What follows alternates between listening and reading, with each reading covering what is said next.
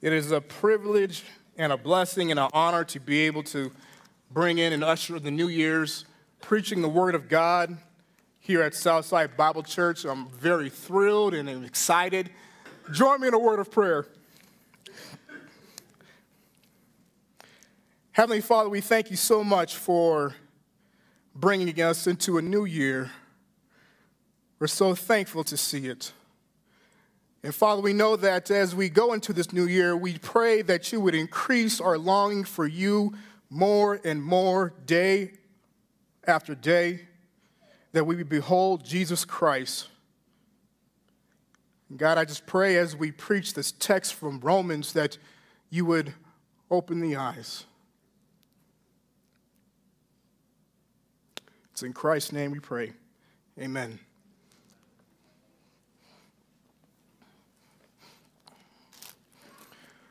"2017 marks a significant milestone in church history. This is actually the 500-year anniversary of the Protestant Reformation. So you will see in different churches and as well as different lectures. I know that the Master's Seminary as well, they'll be having a conference that's celebrating the 500-year anniversary of the Protestant Reformation, and it is a big deal. In 1517, 500 years ago, a man who was described as the wild boar in the Roman vineyard, an ogre who destroyed the unity of the church, the renegade monk, would reach a tipping point with the level of hypocrisy and immorality in the church of his day. He would then author 95 thesis statements and attack the selling of indulgence from John Tetzel and Pope Leo X. Luther would nail these 95 theses on the door of the Wittenberg Castle Church, and in doing so, light the fuse that would explode into a multi-decade Protestant Reformation. It was a call to return to Scripture as the Word of God. It was a call to replace the papal authority with the authority of Jesus Christ. Ulrich Zwingli would later advocate the importance of expository preaching. It was a call to reform theological abuse for personal profit. It was a call to put the Bible in the hands of the common man and teach them the whole counsel of God. It was a call to hold church leaders accountable for lewdness and false piety. No more penance, no more purgatory, no more adulterating the word of God for personal gain, no more peddling the gospel of Jesus Christ for profit. It was a call to preach the only way for man to be saved by grace alone, through faith alone, because of Jesus Christ alone. In 500 years, after reading historical books about the Reformation, I look around and I ask myself, what have we learned? Why is it so difficult to find a church these days that preaches the truth of God's word? In 500 years, how on earth could we have produced 500 different brands of Christianity, with each one looking more and more like the world system? And the question that remains, what will they write about us? Church. Historians, what will they say about us? I see some young men in here who are preparing to enter the gospel ministry and shepherd the flock of Jesus Christ. When is your watch? What will they record about you? What will they say about us? In America, we're on the precipice. The political tides are shifting, and postmodern relativism is now the status quo. Homosexual agenda is on the rise. Euthanasia is gaining traction. Parents don't evangelize their children. Children are getting their theology from movies and their identity from social media. What will they say about us? 500 years after the dawning of the Protestant Reformation, how will the church respond? What will we do now that it's our watch?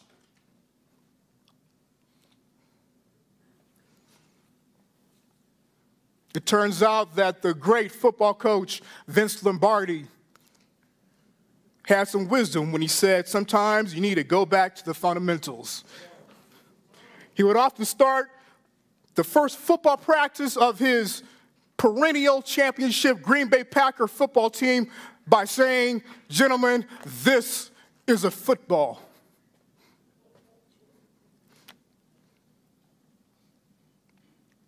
Beloved, I ask you that you would consider these things.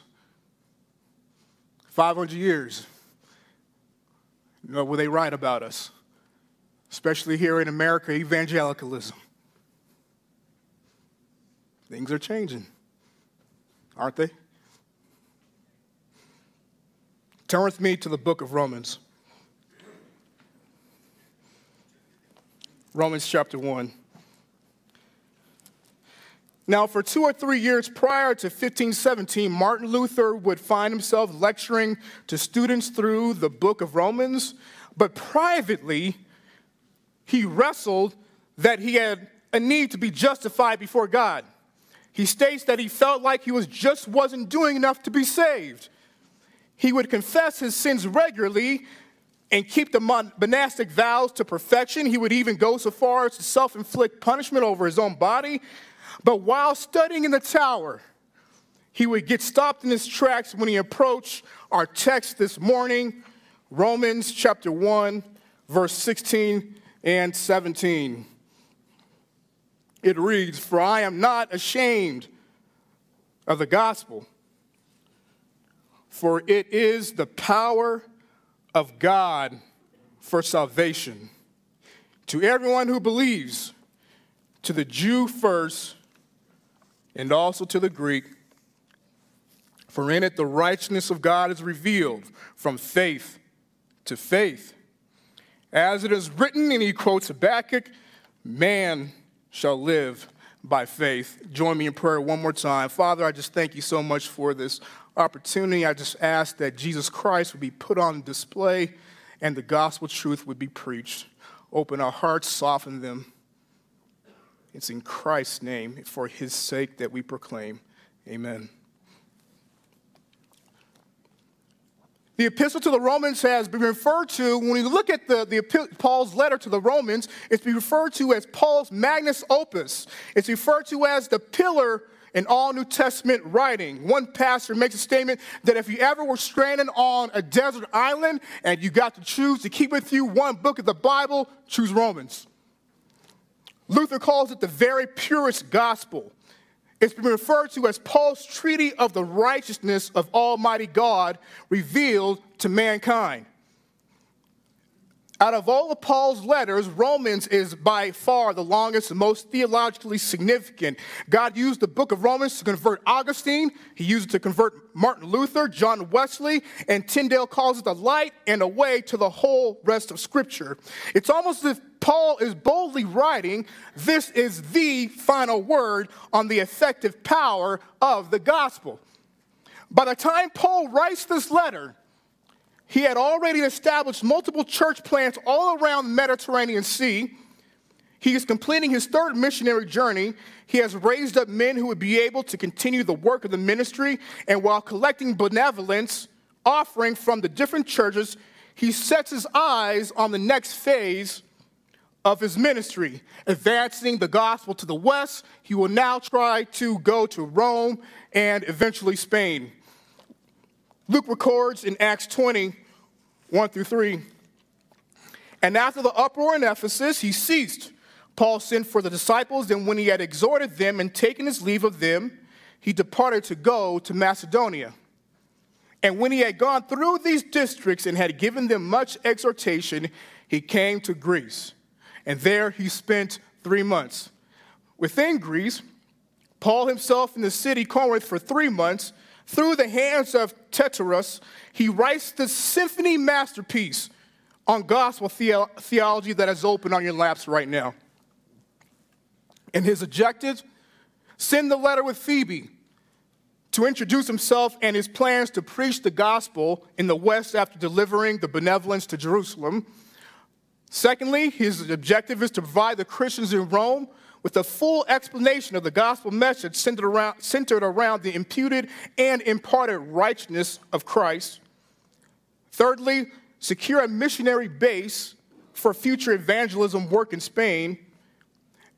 And fourthly, unify the believers in Rome that were made up of both Gentiles and Jewish Christians. And as we approach our text, Paul writes in Romans, we start in verse 13.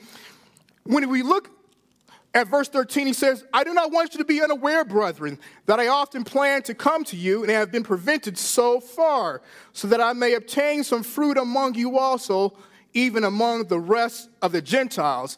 I am under obligation both to Greeks and to barbarians, both to the wise and to the foolish. So when Paul opens his letter, he writes his Roman epistle, he opens up with introducing himself.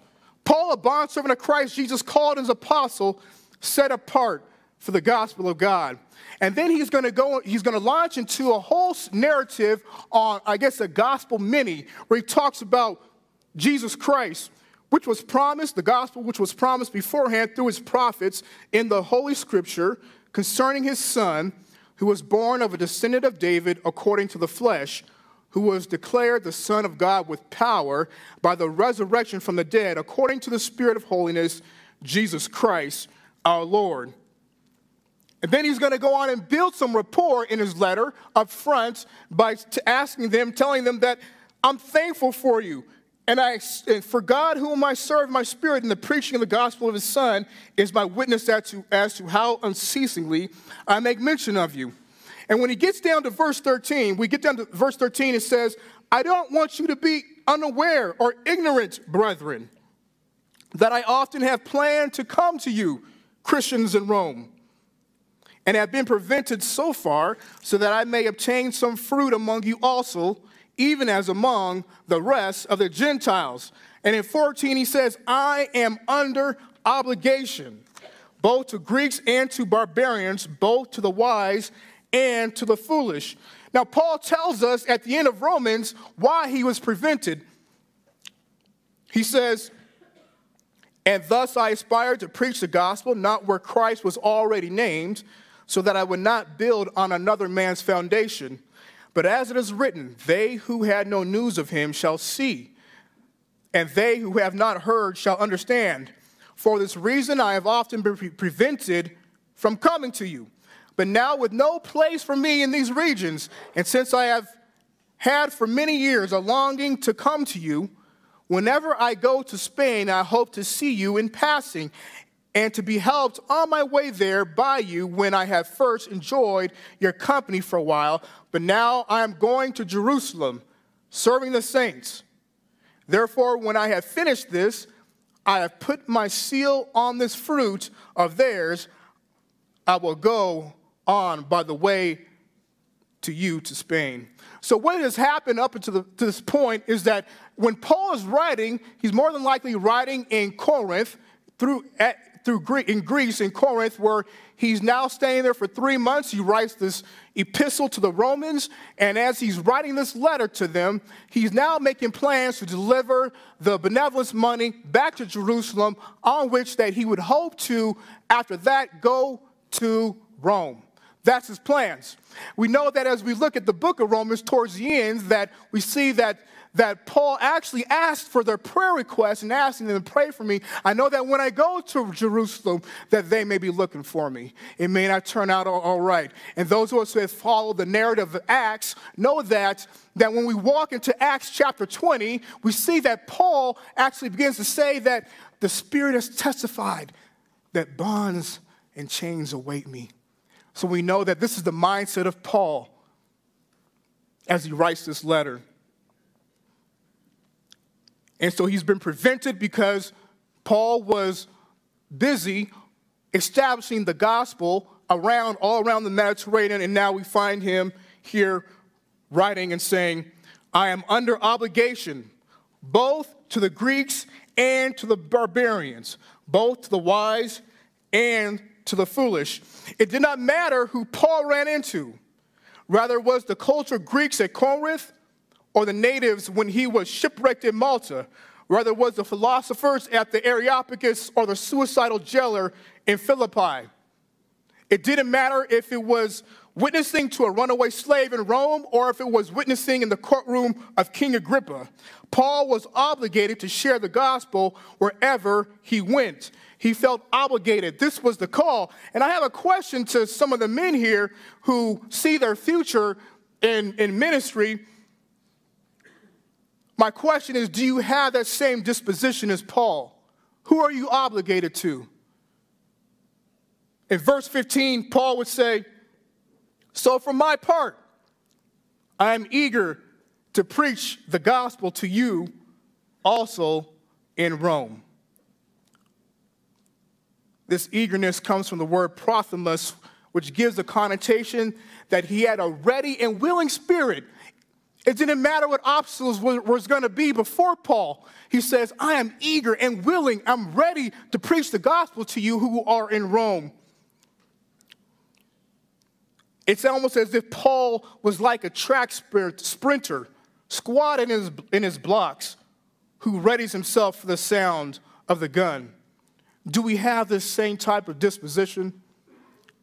A readiness to share the gospel of Jesus Christ?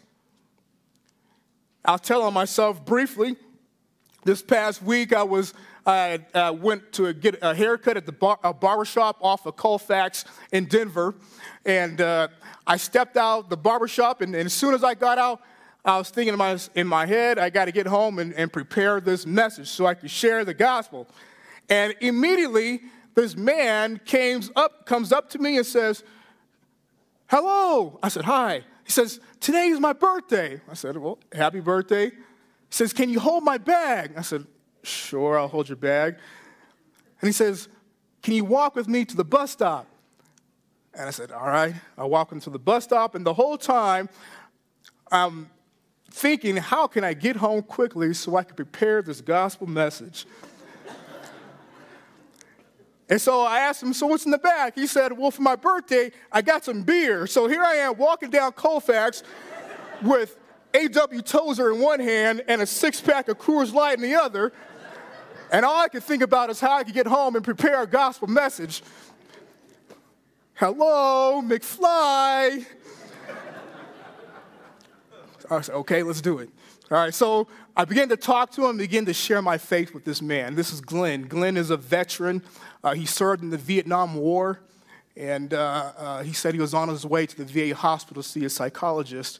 And so as we get to the bench, it was covered in ice, so he said, can you walk with me one more block? I said, all right.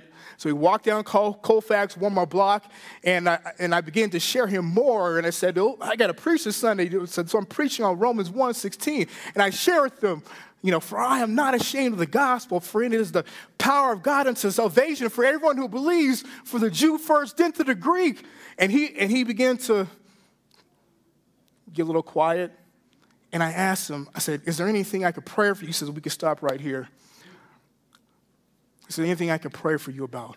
And Glenn says, you could pray that I don't die. I said, can I pray with you right now? He said, no. You could pray that I don't get condemned for drinking.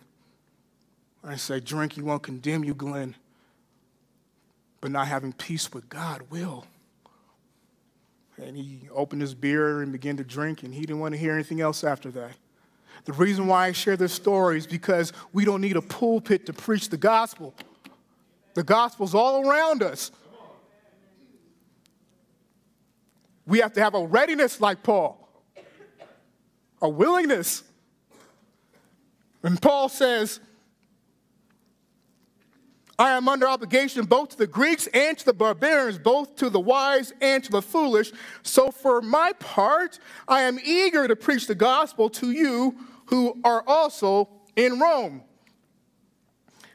And so Paul would say, for I am not ashamed of the gospel. For I am not ashamed of the gospel. In the 500th year anniversary of the Reformation, perhaps we too can have this unashamed disposition as Paul. In my opinion, it was vital for the Christians in Rome to hear this. Rome was the capital of the civilized world. It was the center of human power. Rome was the locus center of the Caesar's empire. Remember that it was Roman soldiers who were experts in various torturing methods. It was Roman soldiers that nailed Jesus to the cross on Calvary's hill. It was Roman soldiers that had the audacity to gamble for the Lord's clothes at the foot of the cross. Christians in Rome was at best a joke that glorified a crucified king, and at worst, it was a threat to the polytheistic gods of the Roman Empire and even Caesar himself. It was seen as an epidemic that must be destroyed. Later on in history, we know that even the Emperor Nero would set Christians on fire for his dinner parties. It was this Rome that Paul would say, I'm not ashamed of the gospel. In fact, I'm eager to preach the gospel there. Why is this? Why would Paul say such a thing with this boldness? Perhaps he was aware of Isaiah 40:15. Surely the nations are but a drop in the bucket. They are nothing more than dust on the scale. And perhaps he was aware of the words of Jesus, do not fear those who kill the body, but cannot kill the soul. Rather fear him who can destroy both soul and body in hell.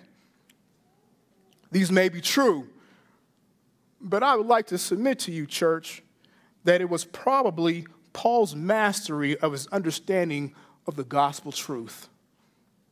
This is why he wasn't ashamed. He understood the gospel. If you were to ask people what the gospel is, they might say to you, it's the good news. Some of my children may even be able to tell you, it's the euangelion. But why is it the good news? Why? Why is it good news?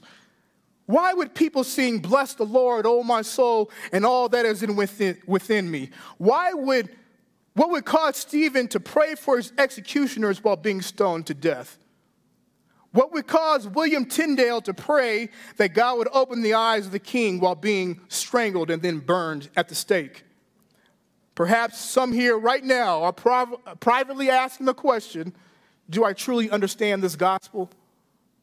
Do I truly understand this gospel? I know what the words, I know what I've been taught. I could give you the Sunday school answer, but do I really know what this gospel is? Do I really know why it's good news? What's so good about it? So as we look and explore what Paul is mentioning, where he says, I am not ashamed of the gospel, perhaps it would serve us well to at least list some things of what the gospel is not. The gospel is not the good news so that man can have a more satisfying life here on earth. It is not man's ability to work his way into God's favor. The gospel is not heaven on earth filled with prosperity preaching and naming and claiming entertainment. The gospel is not man bartering with Almighty God to secure his heavenly estate after he dies. And it is definitely not a genre of Christian music. This past summer, there were a couple of Mormon missionaries that showed up at my door. They come to my door, and guys, I'm so thankful for my wife, Mrs. McMillan. She's patient with me as we talk and go into the garage.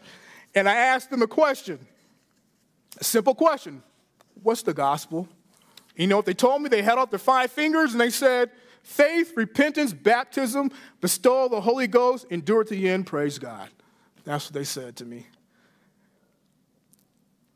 If none of these are the gospel, then what is the true gospel that Paul is not ashamed of? I like Dr. Alan Cairns' description. The gospel is a divine revelation as to how God delivers sinners from the state of condemnation into a state of acceptance with God. The gospel is the message of how the wickedness of men are purified of their sins and brought into right relationship with God. 1 Corinthians 1:23 says, but we preach Christ crucified, to the Jews a stumbling block, and to Gentiles foolishness, but to those who are called, both Jews and Greeks, Christ, the power of God, is the power of God and the wisdom of God. Ultimately, the gospel is the power of God unto salvation for everyone who believes. Now, let's make no mistake, Paul is not referencing everyone who believes for a platform for universalism. Paul is referring to all types of people, non-discriminate. The gospel for everyone who believes is for both Jew and Greek. Remember who he was obligated to in verse 14. But there is an order to this revelation. He says to the Jew first and then to the Greek. The gospel isn't any more adapted to Jews than to others, but to them have been committed the oracles of God. The Messiah had come through them. They had the law, the temple, and the service of God. Therefore, it was natural that the gospel should be proclaimed to them before it went to the Gentiles. This was the order in which the gospel was actually preached to the world, first to the Jews, then to the Gentiles. This was God's divine sovereign plan. In Matthew 15, Jesus is speaking to the Syrophoenician woman and says, a Canaanite woman from that region came out and began to cry out, saying, have mercy on me, son of David.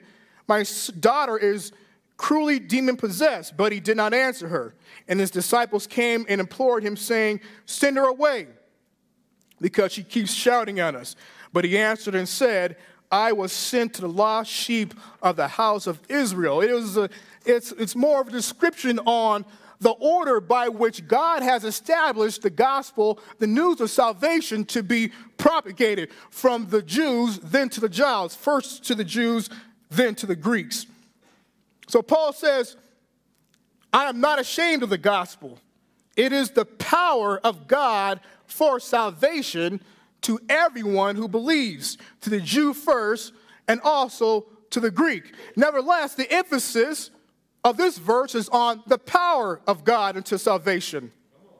Paul would spend the remainder of this letter proving the point that within the gospel, the revelation of God is imputed righteousness through the person and work of Jesus Christ. And it is efficient for justification, sanctification, and glorification. And I can prove it. In Romans chapter 8, Paul says in verse 28, and we know that God causes all things to work together for good to those who love God and are called according to his purpose. For those whom he foreknew, he predestined to be conformed to the image of his Son, so that he would be the firstborn among many brethren. And these whom he predestined, he also called. And these whom he called, he also justified. And these whom he justified, he also glorified. What then shall we say these things? If God is for us, who can be against us? Another way of putting it is the gospel, the power of the gospel provides the means for us to be saved, the continual work of being saved until the final consummation of all things when we shall be saved. When you even look at your own life story, isn't it true that it was the message of Jesus Christ as the only means of salvation and the working of the Holy Spirit that convicted you of sin, and he brought you out of darkness and into his marvelous light? Isn't it true that your current beholding of Jesus Christ has moved you out of sins you no longer commit and is causing you to walk in newness of life?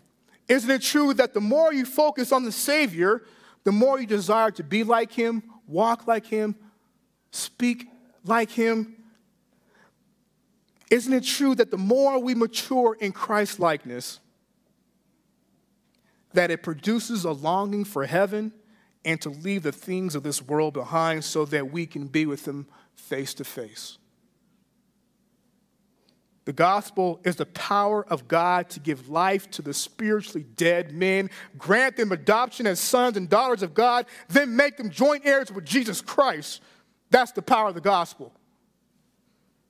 No wonder Paul would say, I'm not ashamed. I'm not ashamed. It is this effective working of the power of the gospel that Paul is not ashamed of. Yet even with this, people will still reject the gospel for random reasons. One reason is that they love their sin. Another reason is they want to be their own God. Another reason is they strive to earn God's favor through works righteousness. I like it how Kim puts it. If people really understand what we really have in the riches through Christ Jesus, they do anything in the world to get it except nothing.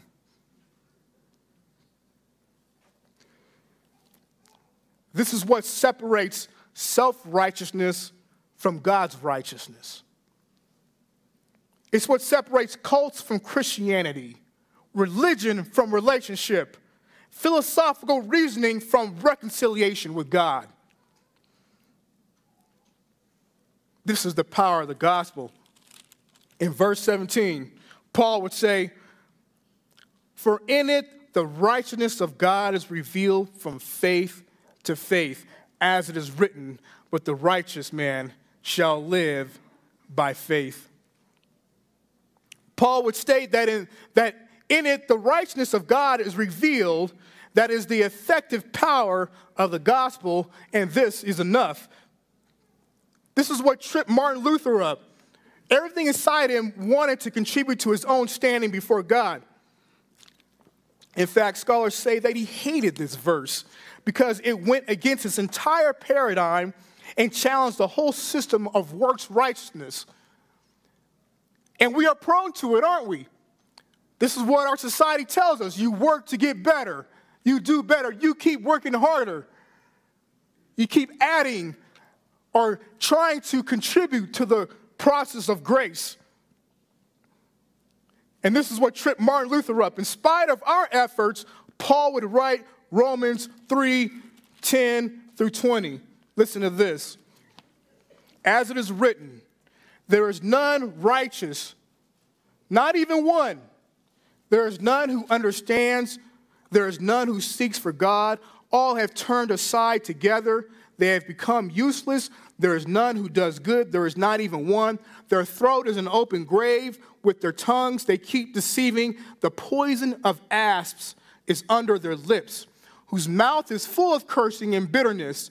Their feet are swift to shed blood. Destruction and misery are in their paths, and the path of peace they have not known. There is no fear of God before their eyes. Now, when we know that whatever the law says, it speaks to those who are under the law, so that every mouth may be closed and all the world may be accountable to God. Because by the works of the law, no flesh will be justified in his sight. For through the law comes the knowledge of sin." So in chapter 1, Paul will say Gentiles who are without the law are condemned. And then he will say even those who Jewish who are with the law are condemned. What will we say to this? When Adam fell, the whole human race fell with him. And if God, in his holy perfection, wanted to annihilate every person from the face of the planet, he would be just to do so. The author of Hebrews puts it really so hard for us. And again, it's not my intention to be heavy-handed. I'm just preaching this truth. The author of Hebrews says, it's appointed for a man once to die, then comes the judgment. What shall we do then? You may ask the question, what about this God of love? What do we do? You may ask the question, what about the God of love? And I'll tell you, Jesus told his disciples, no greater love hath any man than this, that he would lay down his life for his friends. Paul would later go on to write in Romans chapter 5 that God demonstrates his own love toward us in that while we were yet sinners, Christ died. Ephesians 2, but God, being rich in mercy because of his great love, even when he loved us when we were dead in our transgressions, he made us alive together with Christ. By grace you have been saved, and raised us up with him and seated us with him in the heavenly places in Christ Jesus, so that in the ages to come he might show the surpassing riches of his grace and kindness toward us in Christ Jesus. For by grace you have been saved through faith, and not of yourselves. It is the gift of God, not as a result of works, so that none of us can boast. Jesus told Thomas, I am the way, the truth, and the life. No man can come to the Father except through me. And Paul told Timothy, he says to him, There's only one mediator between God and man. It is the man, Christ Jesus. This righteousness has been revealed or uncovered, uncloaked from the Old Testament fathers and the prophets who look forward to the promise and as we look back to the cross. Jesus Christ, the God-man, who never sinned and would be hoisted up on a cross and become the propitiation for our sins, the absorber of God's wrath. This is the righteousness. When his body was torn apart, so was the veil in the temple torn apart, allowing man to come into the Holy of Holies. The revelation of God's righteousness is that our sins can only be covered by the righteousness of Jesus Christ. And Paul makes us clear in 2 Corinthians chapter 5, he made him who knew no sin to be sin on our behalf so that we might become the righteousness of God in him.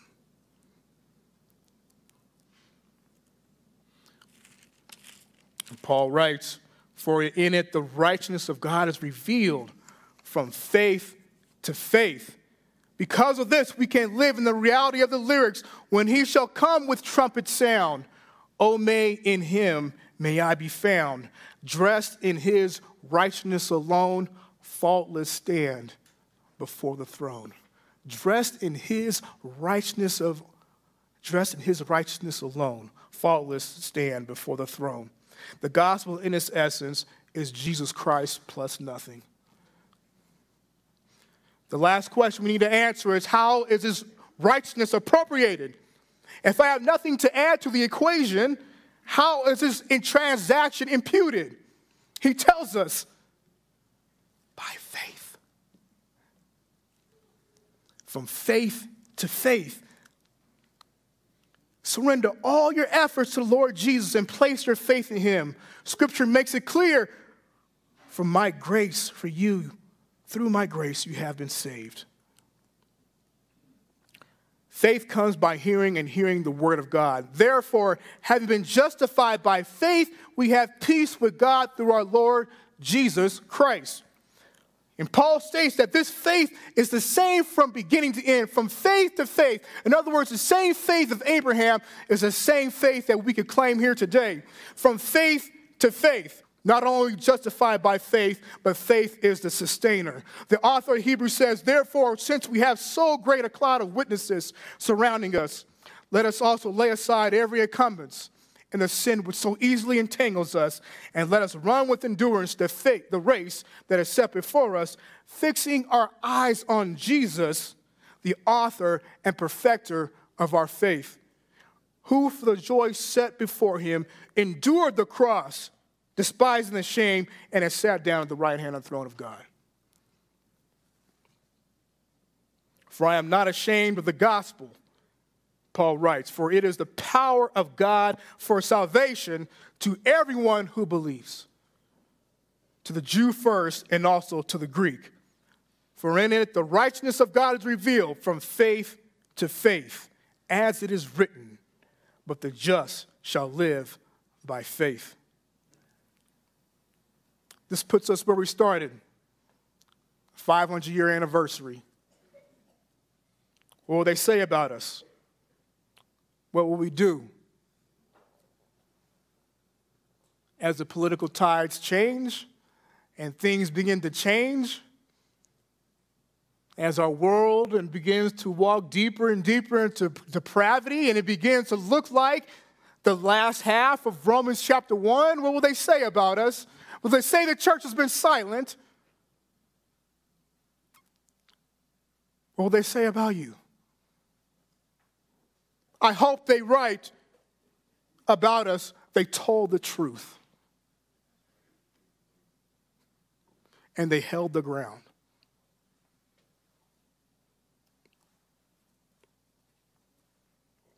Will we be ashamed and keep the gospel to ourselves, or will we cultivate an eagerness to share the only gospel that saves?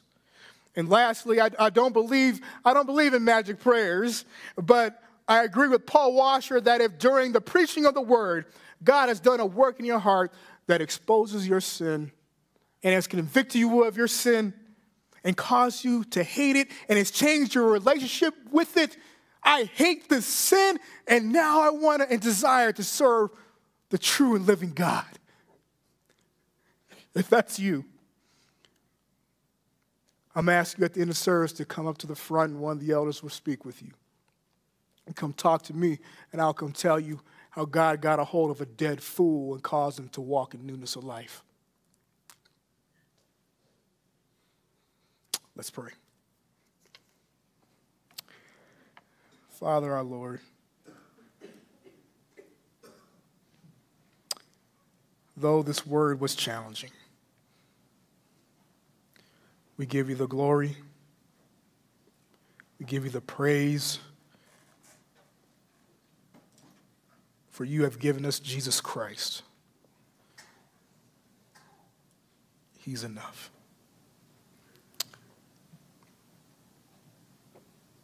This we pray for his sake. Amen.